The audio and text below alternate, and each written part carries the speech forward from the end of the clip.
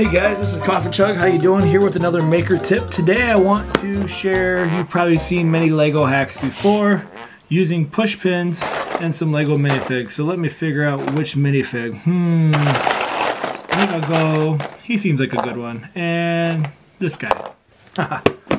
Okay, so the cool thing, it's not really a Makerspace hack so much, but it can be in a couple different ways. And so one of the things you can do, if you've got bulletin boards or things of display, is you can use some super glue and super glue a push pin to the back of a LEGO Minifig. I'm just going to use hot glue because I use hot glue for everything. And I'm just going to push that on there to the back, and we'll let him dry there. And then what you do,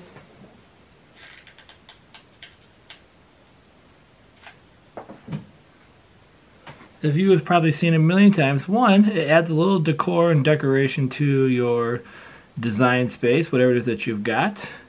But second, you now have things, a push pin that can hold things up obviously on your corkboard or your wall.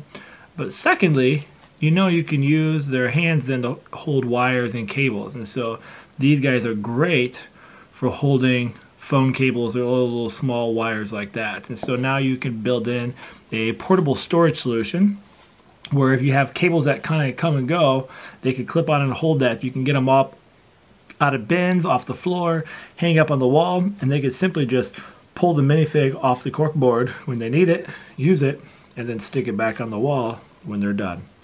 So a simple tip, using LEGO Minifigs, not just for push pins to hold up your kids' awesome work and decorations, but also to multi-use it to get things off the floor and tables and up on the wall. Alright guys, hope you found this tip useful. Let me know what else you think, tips, tricks, and tricks. Until next time, stay awesome.